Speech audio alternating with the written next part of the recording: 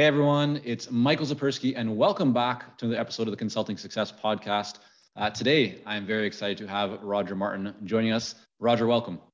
It's great to be on, Michael. So Roger, you are the founder and president of Roger L. Martin Incorporated. You're an advisor to CEOs around the world. You give keynote talks, workshops, and you've worked with many very well-known organizations like P&G, Lego, Ford. And in 2017, you were named the world's #1 management thinker by Thinkers 50. You've written, I believe, 13, if not more books. Maybe it's number 13 that just came 13, out. Yeah. Okay. And the most recent, A New Way to Think, your guide to superior management effectiveness. So I thought we'd start off our conversation today going back in time. You received your BA from Harvard College, your MBA from Harvard Business School, PhD from Royal Military College of Canada. And you hear a lot about companies these days that pay a lot less attention to someone's kind of educational background and where they went to school, and much more on their skills and kind of their experience. Can they code? Whatever it is that they can do. And I'm wondering, how do you feel about that? Where do you feel is the value in formal education? Has your thinking around the role of that formal education changed over the years? I'd love your take on that. Sure. Although I do just want to make a slight correction. That's an honorary doctorate from Royal Military College. So I don't want to. Thank you for correcting. I don't want to give the impression that I actually worked my way through a PhD. That was much easier to just get asked and go up and give a speech. So, okay. Which is great. It was lovely. But, I think that formal education is important. But I guess I do think that there are lots and lots of great universities, I tell people, because as people may or may not know it, if you apply to Harvard College, you get an alumni interview, and so and any loyal graduate does the interviews in their area. And so I always used to do alumni interviews. And what I would say to people is, don't fall in love with one university, because you're probably going to get disappointed, because there are just so many people now applying for all the more prestigious universities. Mm-hmm. It's a bit of a crapshoot as to whether you're going to get it in or not. Fall in love with a class of universities at a certain quality level, or a certain kind, little liberal arts colleges or big research universities. Fall in love with a category and then wait to see who you get into to fall in love. And that's because I think you can do great things from all sorts of universities. Mm. That having been said, I think if you skip that, there are some sort of high-techy kind of people say, teach yourself coding. Don't waste the time at a university for 4 years and the money. I don't subscribe to that view. I think you learn a whole lot and learn how to think and a lot of things. And so that is worthwhile. Past an undergrad, I think more education should be much more love-oriented than functional. Like, if you really like a subject a lot, really enjoy the learning process, go do it. If you're getting graduate education because you think you're supposed to, I don't think you'll do it all that well or get all that much out of it. And so that would be my advice. But my advice in general is just learn from everything you do. Right. So you can sleepwalk your way through 4 years of college and not learn much, if anything, not interact with people in a way that makes you a more well-rounded person or a more thoughtful person. Or you can dive into it and engage in the experience. And so that would be more my thought than go to any specific school, any specific discipline. No, it's more about the experience of learning. You started your career as a strategy consultant in 1981. Before that job, did you have any other jobs that you feel really impacted who you are today, or kind of a springboard for your future and the success that you've achieved? Well, because I went directly from undergrad to business school, because you could do that in those now ancient days. I didn't have that was my first full-time job. I mean, I guess I had summer jobs. I mean, I always think that I learned the most and many valuable lessons around the kitchen table from my entrepreneurial father. So he started a business when I was 2, so I have no recollection of when he wasn't running Wallenstein Feed and Supply Limited, and so that's not. And I did work in the summers in the feed mill. It was a animal feed manufacturing company. I mean, I guess I learned very much about what, hard labor type work kind of was, slogging feed bags and filling them up and driving trucks, and said, that's honorable work and the like, but I'd like to invest in ways of doing something that's more kind of mentally challenging for me. So maybe that's a lesson I learned. And Roger, so you often hear that during our childhood years, so much of that influences kind of the beliefs that we have, or even the limiting beliefs that we have later on in life. And if you could kind of take me back to those days when you're sitting around the table with your family, your father is this entrepreneur. I'd love to hear, is there one thing that stands out to you that you remember that was either very inspirational or just had a big impact on you in a positive way? And then on the flip side, is there any habit around those conversations, or anything that maybe your father did that you look back on now, or maybe even you did it earlier on and think, like, I wish he wouldn't have done that, or that caused some struggle for me? And I'm asking just to put this in context from the position of everyone who's listening and joining us right now, who are entrepreneurs. They're running their own consulting business, whether they have a team or they're solo, but they may have their children around them or others around them. And I'm wondering, are there any kind of habits, characteristics, behaviors, attitudes that are very positive, but also that maybe were negative, and that therefore people should avoid? Yeah, and I also want to bring my mother into it, because she was equally sort of important in lessons that I applied to business. I guess I'm fortunate in that I can't think of any negatives. So I will dwell on the positives on this. So I would ask Dad question after question about the business, because I was curious. And one thing that I liked is he always gave me a thorough answer. He never volunteered anything about the business. If you didn't ask him a question, there was nothing he didn't come home to tell stories and regale us with stories about the business. That just wasn't his thing. He would answer all questions. And from him, I learned, I guess, probably more system dynamics than anything else. And of course, he was just high school educated. He did not have a second of university. And in fact, he had gone through high school in the sort of the non-university stream, right? The commercial stream.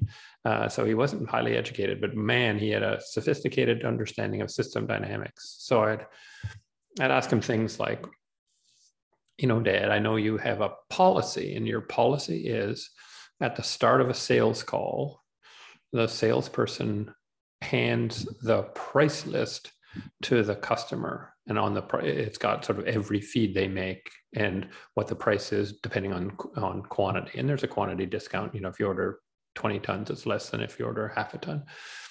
And you never deviate off of that price list. And I sort of said, that seems a little bit arbitrary, and what if that's handed out, and so every farmer out there has got that week's price list. They can give it to the competition and say, well, this is what Wallenstein's offering. If you can beat it, I'll go with you. what happens if somebody just undercuts you? Like, shouldn't you have some more flexibility? How old were you when you were asking these questions? Oh boy, I probably wasn't all that old. I was probably 8 or 10 or something like that. It just strikes. So my eldest daughter is 6 years old, and I'm just thinking about her asking a question like that, and it's just such a thoughtful question to be coming from somebody that age. So sorry to interrupt you, but yeah, please go on. No, that's quite all right. And so he says, would always start him with, well, Roger, here's the way I think about it. It's we want to win on the basis of the quality of our feed and our formulations that help the animals grow, and our service, because service is a big deal. Making sure the animals have the right protection, antibiotics if there's problems, sending out our vet, etc., setting out our nutrition experts. So we want to win on that basis. And so if price is always up for negotiation, 95% of the sales call is going to be on price. And I don't want that. That'll take away time from the message we want to send. But if the farmer knows there is not another farmer anywhere on the planet who's going to get a better price than what's on the list, there will be no discussion about it. They'll look at it and just to check that we're we're in the right column. Yes, it's this speed, and this is my volume.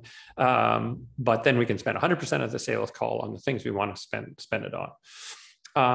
And we work really hard on having a really great cost position. And so if somebody prices under us, they're cross-subsidizing. They have to be charging somebody too much. And we shouldn't be trying to win the farmer that they're cross-subsidizing. We should be figuring out what farmer they're overcharging and go and get that customer. Right. So I was what a conversation. Okay, then. So you're thinking about, now as a strategy consultant kind of guy, it's sort of you're thinking about sort of Nash equilibria, competitive dynamics, signaling, what gives the customer confidence, what you want to have the salesperson do. So it's sort of like, you've actually thought about this a lot, Dad. But it taught me you got to think about a lot of things to make a decision, and take into account a whole lot of dynamics. And so I think in my consulting career, I always paid a lot of attention to how the policies that you put in place will cause sort of selection bias in the way you want, right? This would cause farmers to want to engage on other things other than price. It would cause the farmers to have confidence. It would cause the competitors to have to cross-subsidize to beat you.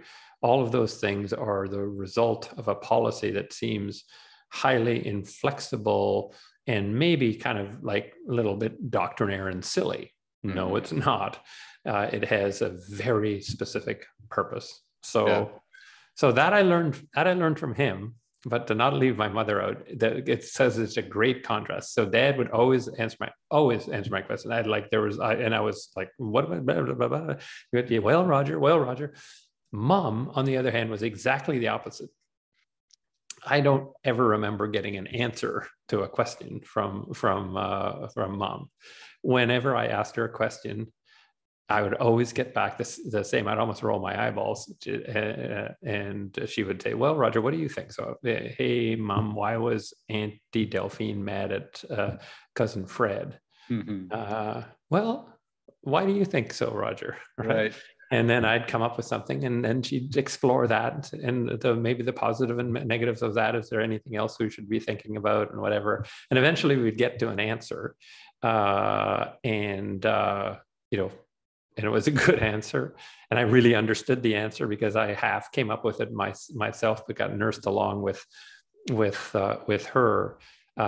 So from her, I learned the kind of the thinking process, and to recognize that other people you don't need other people to come up with answers for you. Yeah. You can create answers, and the act of engaging with somebody else to help them create an answer is a sort of a noble thing to do. So that was a bit from both that shaped who I am.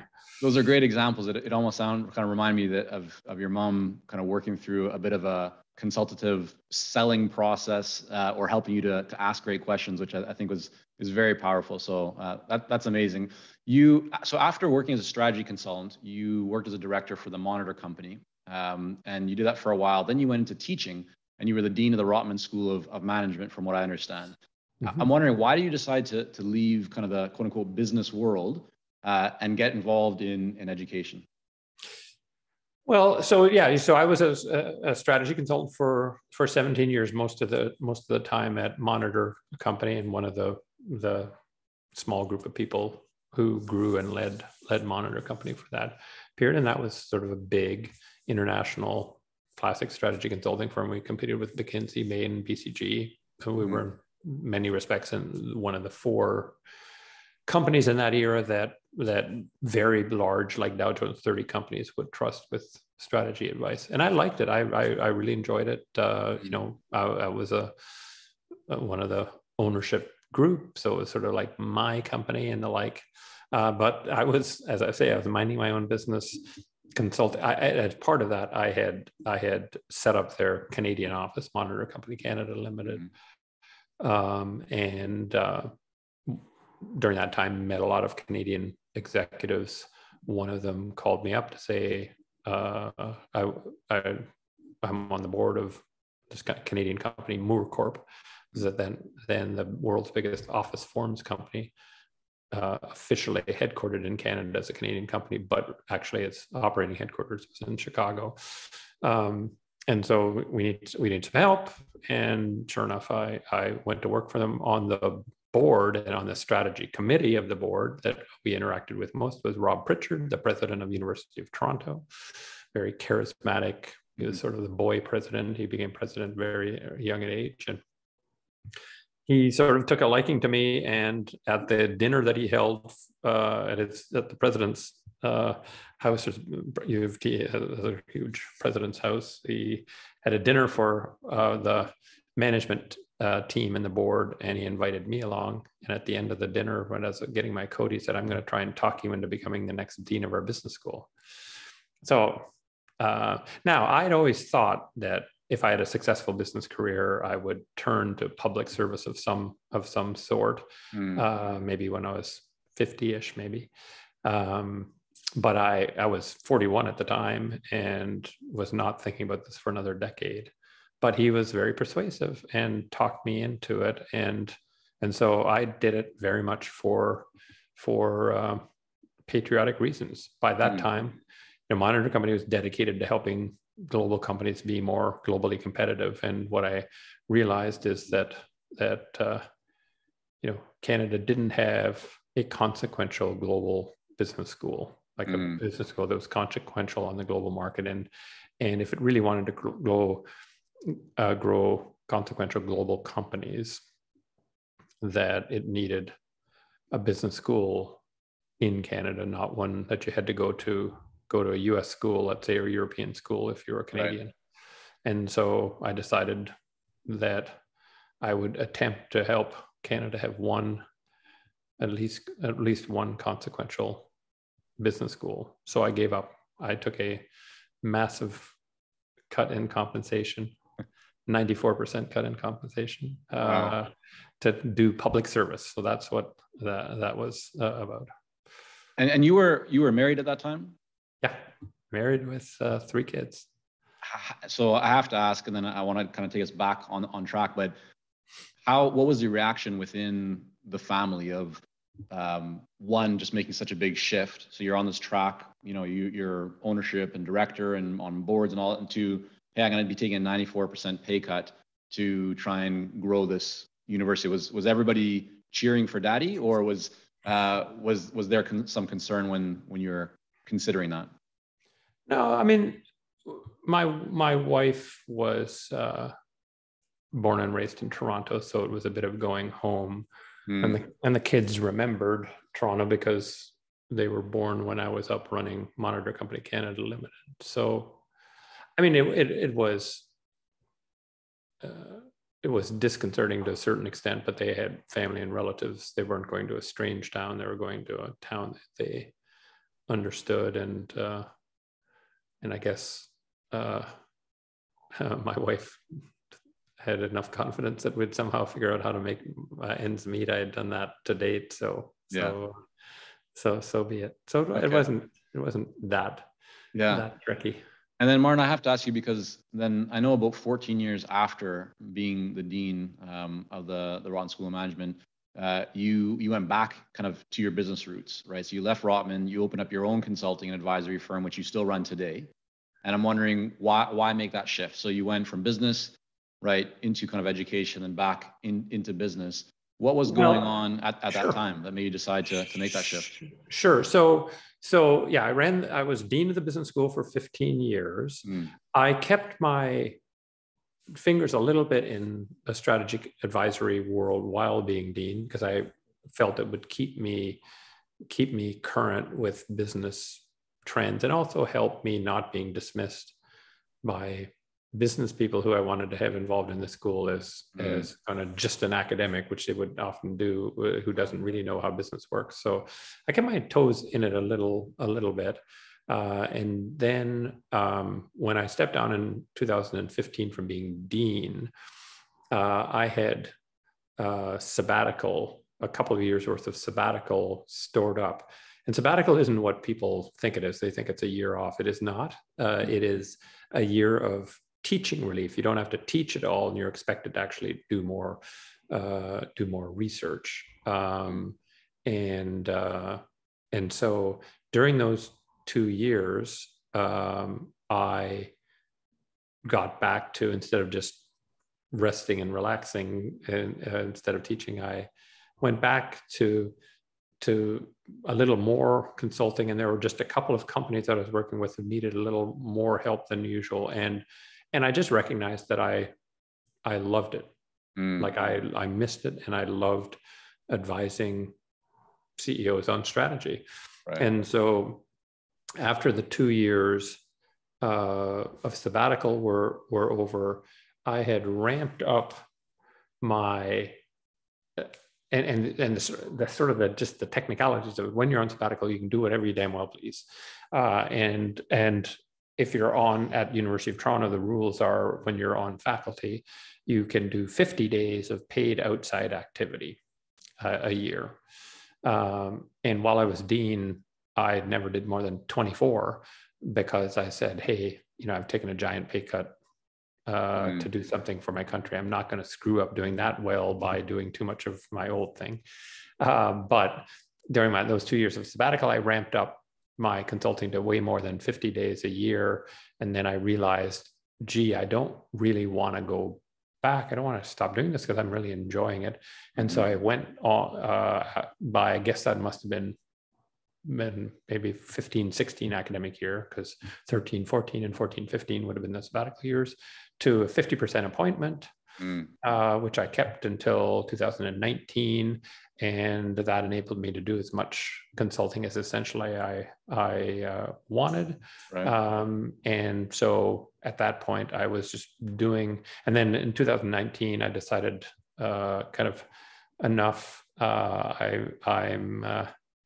I don't want to do any more academic administration. I actually don't want to do administration of anything. Right. I want to do my own thing, which is, and the two things I love most, which is writing and advising CEOs. And so I went down from my 50% appointment to 0, retired in 2019, and have been, full-time, retiree from the faculty of University of Toronto ever since. Have you ever had a challenge with marketing and getting clients?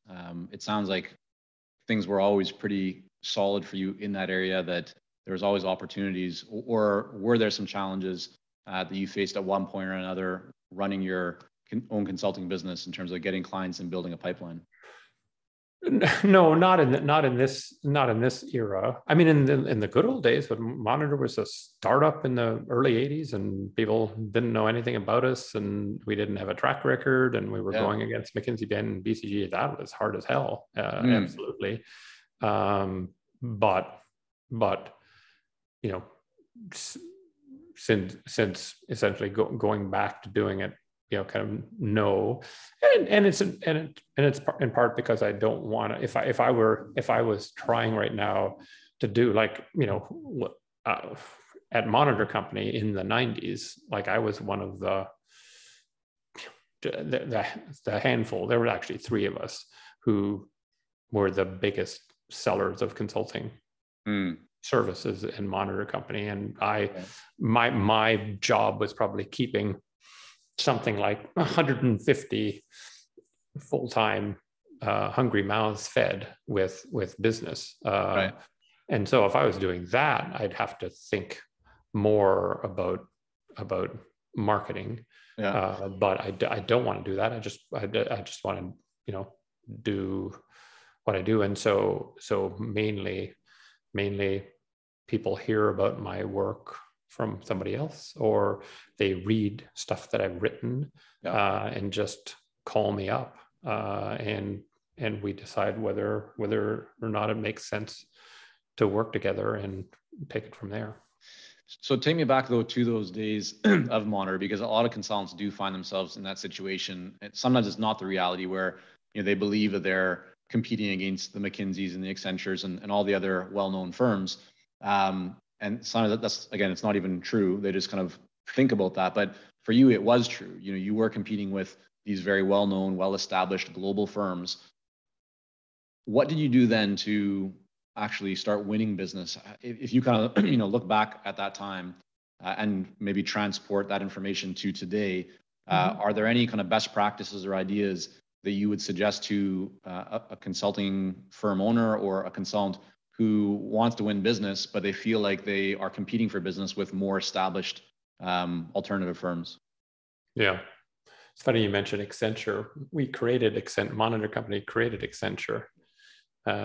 We did the study for Arthur Andersen and Company, and I don't remember what it was, 83 or 84, where they were trying to figure out, with audit and tax business slowly but surely declining in kind of profitability, what else to do with their skills and capabilities. And we came up with the idea with a study we did for Vic Millar, who then became the giant of that, the systems integration practice of Arthur Andersen and Company, which became Andersen Consulting, which became Accenture. So we created that. So we created a competitor. They tried to buy us numerous times, actually. Well, I mean, these are probably things your listeners all know, but one thing, if you don't know, is that by far and away, and it ain't even close, the best source of business is existing clients, right? You know, at one point I did a study of our clients, maybe 10 years in, and said, where did these all come from? And the vast majority of them came from somebody who we had done great work for, saying, gee, these guys are good. And so the absolute best way to market as a consultant, and there isn't anything even close, right? So this is so far above anything else that you could possibly think about doing from a marketing or sales standpoint, is do great work and maintain great relationships with your current clients. So, and that you're top of mind with those clients, even if you've stopped working with them, you check in with them. And so when a friend of theirs calls and says, I got this problem, have you ever like hired anybody to do anything that's like anything similar to that? They say, oh, Monitor Company, or oh, Roger Martin. And if you're still busy marketing and selling that you don't pay attention to your current clients, or you don't keep in contact with your current clients, so that they don't have mental awareness, as we now have it termed, then you've just shot yourself in the foot, and all the other marketing that you do is worthless. Martin, how much of that is Roger? So I'm sorry. Thank you. Roger, how much of that is you, during that process, you actually reaching out and, asking your existing clients, like, did you have some sort of process in place to try and get more referrals, or was it just, you just did great work, you didn't ask, there was no process in place and referrals just came to you? Correct. Okay. Wow. Outbound, I have found outbound marketing of at least the kind of consulting services I do, strategy, is worthless. And the reason is it's so abstract, right? What exactly is strategy?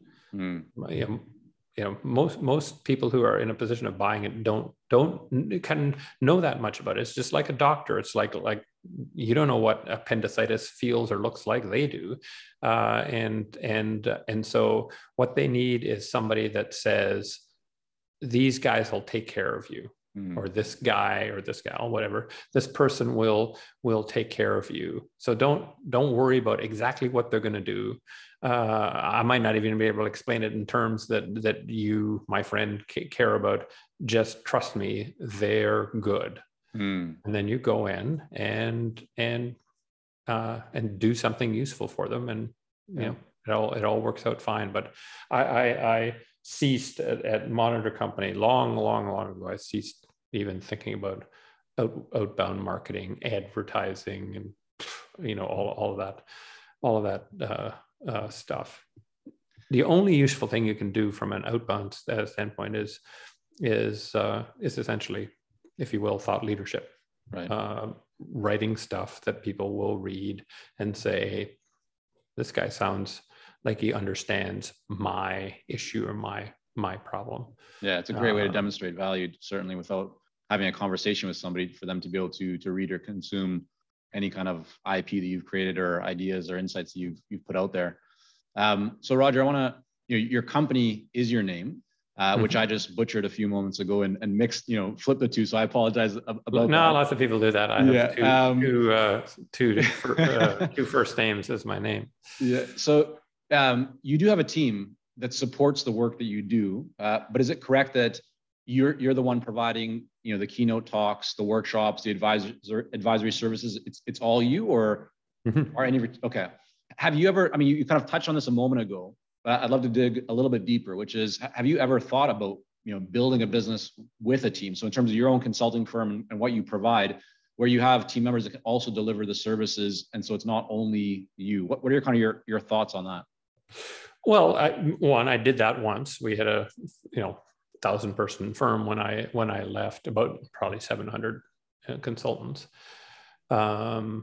and so I'd sort of been there and done that, and didn't want to do it before. And I have a bittersweet memories of Monitor. I mean, it was my home, and I helped build it, and it was a great firm. But we got into business with the fundamental idea that, unlike the other consulting firms whose business is selling projects, selling consulting services, that our view was great strategy should come from within, and our job is to do strategy assignments with the company in a way that, while doing the assignment, teaches them how to do it themselves, so that they are actually less dependent rather than more dependent. You get more dependent when you say, wow, those McKinsey guys or those Bain guys are just so smart, and next time we have a problem, we got to phone them up again. That was our rationale. That was our belief system, and we believed it, and we did that for a while. But then we would hire scores of people and head a pyramid and head offices and had hungry mouths to feed. And when clients said, can you do this? And can you do this? And can you do this? We would say, oh, yes. And I realized that we were falling away from the where we started with our philosophy. And it started to become apparent when Sears Roebuck Company became a $10 million a year client in 1990.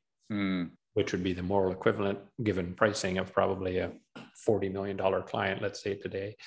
And then AT&T became a $50 million client in 1995. So that would probably be a, $150 million client today. And then Merck by 1998, by the time I left, was an $80 million client. That's just professional fees, not out-of-pocket expenses, reimbursables. And I said, we have lost our way, and we have a cost push force that is pushing us to do. You're not teaching Merck how to do, strategy on their own when you're billing them $80 million a year. No way. And so when I thought about it, I thought, yeah, and lots of people came to me because they liked me as a leader, and I was very popular and beloved leader at Monitor Company, create another mini Monitor company. And I thought long and hard about it and said, we had the best of intentions, but the minute that you have got a pyramid under you, you sell to feed the beast. And I don't want to do that. And so I said, there's only one way to stop that, and that's to have nobody. And so I have nobody. I have the people who on the administrative side of the business are enormously, helpful. My COO and general counsel, I've got two people who help with scheduling and billing and all that, who are fabulous, and an accountant, whatever. I've got lots of people, not lots. I got a handful of people who help me, but they do not provide consulting services. I provide consulting services. And so I have to get clients to do the vast majority of stuff. I have no choice. So I noticed, I believe your wife is a lawyer. She also serves as the company's kind of COO. And you have a legal analyst. You have also an executive assistant, maybe one or two other people. Two sort of EAs. Yeah. So, to me, that is also very strategic, right? It sounds like creating a lot of leverage so that all the things maybe you don't like to do, or you're not good at doing, or just aren't your highest value kind of creation areas, you have others focused on. So for you, does that mean that all of your time is spent either just working directly with clients or writing, or is there something else that you're spending your time on? Just those two things. It's those two things for the most part. There's some coordination, obviously, with my GC, and some coordination with my two EAs, but for the most part, I just advise CEOs and write. Yeah, and I like both of those activities. Right. Well, let's talk about your latest book, A New Way to Think. How do you come up with the title? Kind of where did that idea of A New Way to Think come from? In this case, it went through. Sometimes I have an exact title in mind, kind of long before the words are written. This has sort of evolved along the way. At one point, it was memos to a CEO because I'd written lots of what's in the book originally were a memo to a CEO. But I just came to the conclusion that in each of the chapters had the similar format, which I standardized to a greater extent when I came to this view, which is they explained why the current model that was dominantly used was not producing the results desired. Not, don't use this model because it produces results I don't like. It's, you want to produce result X, you apply the model, you get Y, not X. So why is that happening? It's because you got the wrong model, and here's a better model. And so it was, here's a new way to think about 14 different areas. Got it. You mentioned that you love working with CEOs, helping them, with strategy, leadership. What do you see as the most common mistakes that CEOs, and even kind of lumping into that if we can, or feel free to separate them, consultants or advisors? What are the biggest mistakes that people make kind of in the areas of strategy to begin with? Well, the biggest one on strategy is to do planning instead of strategy. That's probably, unfortunately, I think probably no more than 15% of Fortune 500 CEOs have a useful definition of strategy. So how can you do strategy if you don't even know what the definition of it is? And it's not because they're dummies or anything. They're taught this. They're taught this in business school. The whole environment is a strategy, is actually a plan. And the most common characteristic of any plan is the person responsible for it, the CEO or the head of corporate planning, goes around to every part of the business and asks what initiatives they want to engage in, and comes up with a list of initiatives that are all sensible. They're rarely really stupid. They're all kind of sensible in their own way. And they say, that's our strategic plan.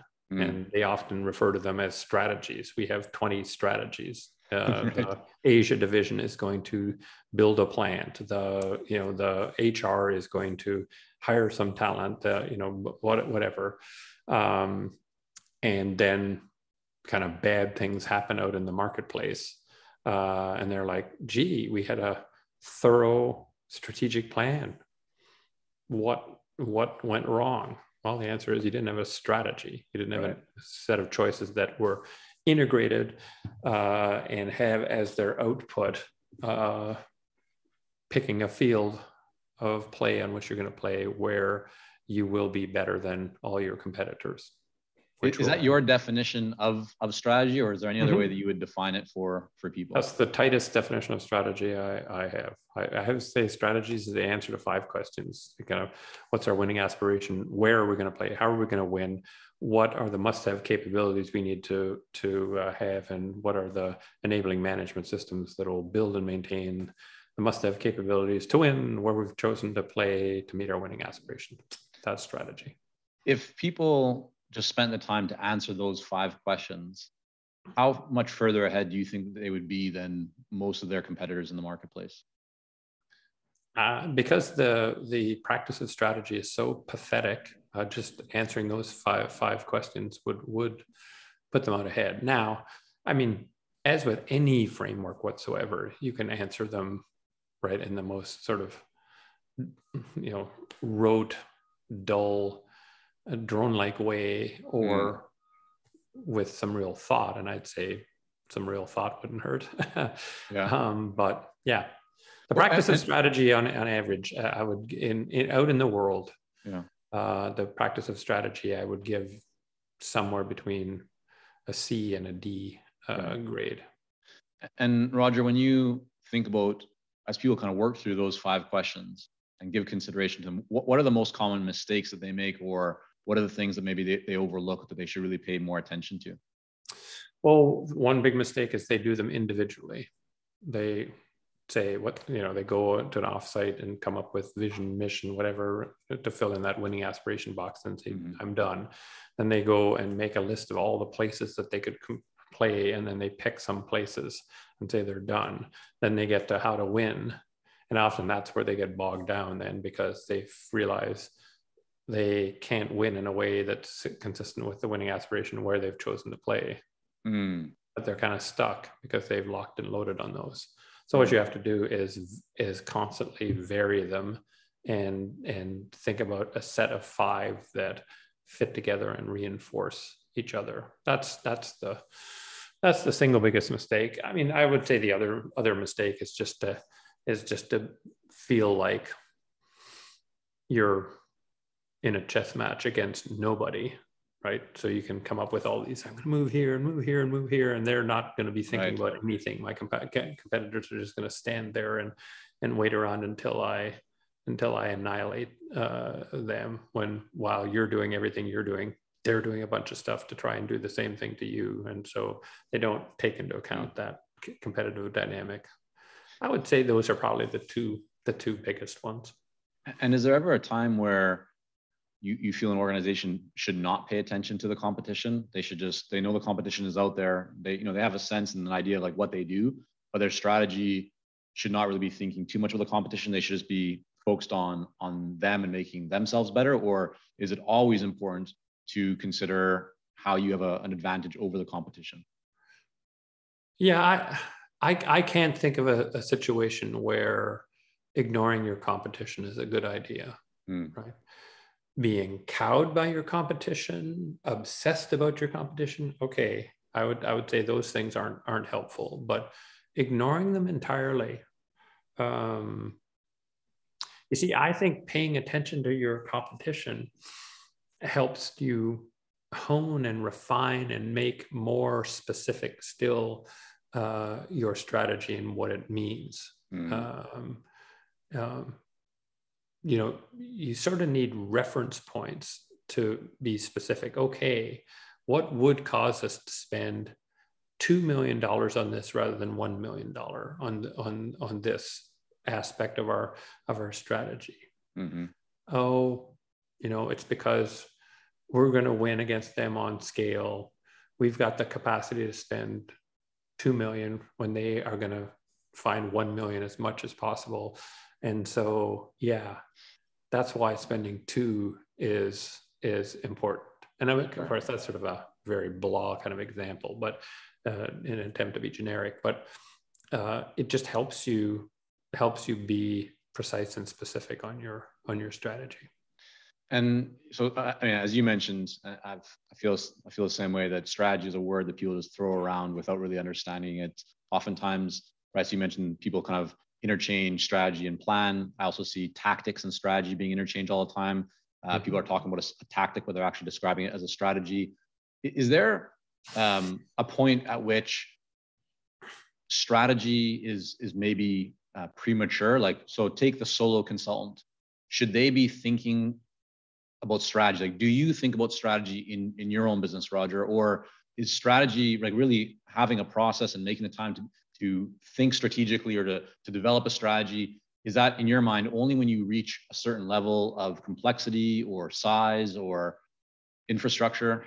How do you kind of feel about that? No. Well, I mean, I guess, and I've written about this. I say everybody, every single organization, every person has a strategy. We don't make random choices. When you decide, I'm going to, kind of, I don't know, get a sandwich now. Right. That's a choice, right? Yeah. You don't, there's not a random number generator in your head that says sandwich time. There is sort of one in your stomach that says grumble, grumble, right? But you make choices. So you can't not have a strategy. So it doesn't matter how little you are or big you are, you have a strategy. It's what you do. The only question is, what was the thinking process behind that caused those choices to add up to something that you'd want? Right? So yeah, like RLMI has a strategy. It's an extremely clear strategy. I do some things and I don't do other things. And when somebody calls, I operate in one way, not another way. My dad, when he started Wallenstein Feed and Supply, when it was tiny, had a strategy. Could have he articulated it? Probably not, right? Many entrepreneurs can't always articulate why they're doing what they're doing. I think by the time I was asking him questions, he always had a good answer to every question, but I'm not sure that he did day one, although there are probably some things he did day one that were kind of extremely strategic. Yeah. So I think your question sort of has some of the attributes behind the question are are influenced by the dominant view of strategy, which is it's planning. And so if you're little, do you have time to plan? Well, that's because the strategic planning is big, long, onerous, generally useless. And so no, as a little company, you don't have time to do something big, long, onerous, and useless, but you will make decisions. And so that's your strategy. And then there's also a connotation about strategy that says, unless you've done a whole bunch of analysis, you don't have a strategy. And again, I think that's a red herring. That's not what defines a strategy. Bigger companies where they're spending more billions of dollars on initiatives and have a board of directors that they have to assure that they're being thorough, will do more analysis for their strategy choices than two kids in a garage. Sure. But the two kids in the garage may beat the snot out of the gigantic company because their logic behind the choices they've made is more robust than the logic behind the big bureaucratic company. And we've seen that play out many times in over history, right? So Roger, before we wrap up, I want to make sure that people can learn more about you. I want to encourage everybody to check out your books. You have a lot of work, a lot of Harvard Business Review publications and other ones you put out there. Before you do that, just a couple of quick questions. For you, in the role that you play, for you to feel like you're making the impact you want to have, creating the success that you want to create, what are one or two kind of habits or things you do on a regular basis that you feel contribute most to your focus, to your progress that you're able to make, and to the impact that you're able to have? Well, one is really understanding what customers feel that they need, right? Because if I don't know what they really need and what they really care about, it's hard for me to focus on that, right? Yeah, I'll focus randomly, kind of. And how do you identify that? Is it just having conversations with them? Asking them a lot. Yeah, asking them a lot. It's not about solving the problem that I think they need to solve. It's more about solving the problem they think needs to be solved, even if they're not completely right. You've got to earn in with a client by helping them where they're at. And once you've earned in, they will increasingly say to you, Roger, this is what I think we should be working on, but what do you think? And when they ask you that, then you offer it. But before they ask it, don't offer. And so that's a habit. I try to go back to say, okay, what client identified problem am I helping them solve? And if I don't have a really good answer to that, I say, then how exactly, Roger, are you going to do stuff that will be helpful? You don't know what help means, and you're going to try and do something. What you're going to do is help that. If that were Roger there, this would be helpful to that Roger. Well, no, it's not. It's Bill or Jim or Sally or whoever that you're trying to help. So that I guess would be one. And then the second one is am I working on the very hardest aspect of the problem in question? Biggest difference between super successful people and not so successful people is not so much that they know what the 10 biggest problems facing them are in whatever situation they're currently in. They can both list them and be fairly accurate on the 10. Less successful people start at number 10 and work their way up. More successful people start at number 1 and work their way down. And the good thing about starting with number 1 and working your way down is that often when you've solved number 1, you didn't realize it, but it actually partially or entirely solved number 4 and number 7. And when you did number 2, it also made number 9 and 10 go away. And so you get more over the hump of problems than not. And it turns out if you start from number 10, it doesn't make anything above it go away. And 9 doesn't make anything above it go away. And so you keep on having more big problems and you get overwhelmed. So I want to work on the big client's behalf. What is the biggest problem they would like to see solved? That's how I try to keep myself. And Roger, how do you identify what is the biggest problem? Is it just simply asking the client, or do you have certain factors or considerations when identifying what is the biggest problem? I start from where they start, but often they don't know exactly, and they'll give their hypothesis, and then they'll say, "What do you think, Roger?" And then I can say, "Well, it could be this. What do you think about that?" And then they'll say, "Well, I don't know about that, but what about this?" And you get into a dialogue. Right. But you have to have. It's like doing linear programming. If you don't have an objective function, you can't have a solution. You need an objective function. What problem are we trying to solve? It's a good discipline. I always ask it before I go into any meeting. Say, okay, what problem are we trying to solve in this meeting? Right? And if the answer is the hell if we know, then you're wasting people's time. You should just disband the meeting or have a conversation about what problem we're trying to solve. Roger, you've written 13 books. My final question before directing people to learn more about you is, in the last 6 months or so, what is one book that you've either read or listened to, could be fiction or nonfiction, that you would recommend?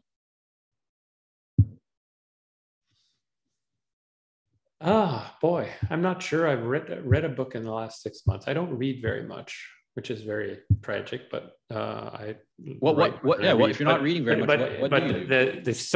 The last book that I really liked was The Social Limits to Growth by a guy named Hurst. So just a fantastic book that had me thinking a lot more about economic growth in a different way. It's the book that introduced the notion of positional goods. So a positional good is a good that if I have it, you don't, you can't. So a positional good is, back to college, is a position in the freshman class at Harvard, right? Somebody else can't have it if I have it. Mm-hmm.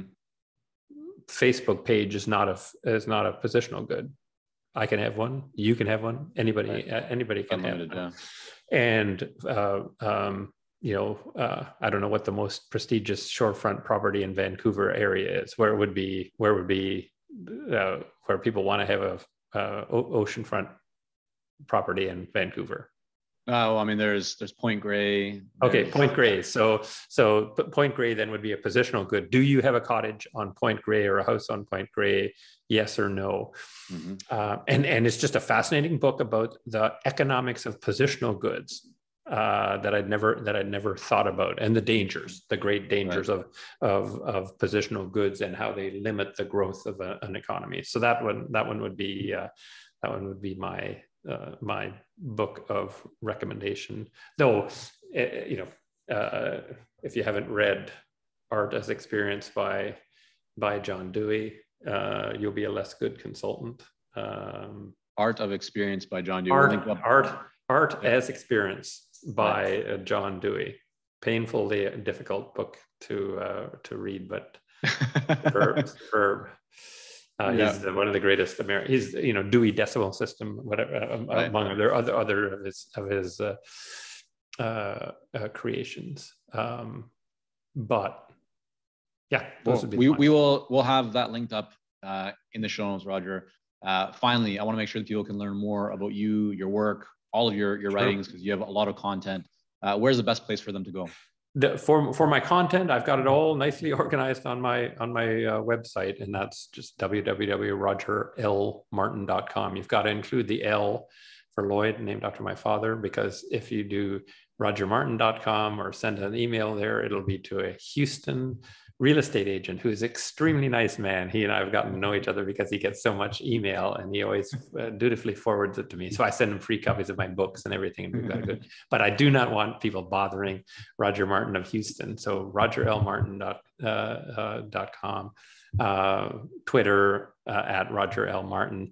And for any strategist out there, I have now just finished my, I forget if it 89th article in the Playing to Win Practitioner Insights series on Medium. So if you go to Medium and type in Playing to Win, you'll get over now 2 books worth of essentially practical follow-up to my Playing to Win book that I wrote with A.G. Lafferty. Well, fantastic. Roger, thank you so much for coming on and just sharing some of your journey and lessons with us all here today. It's my pleasure. Thanks for having me.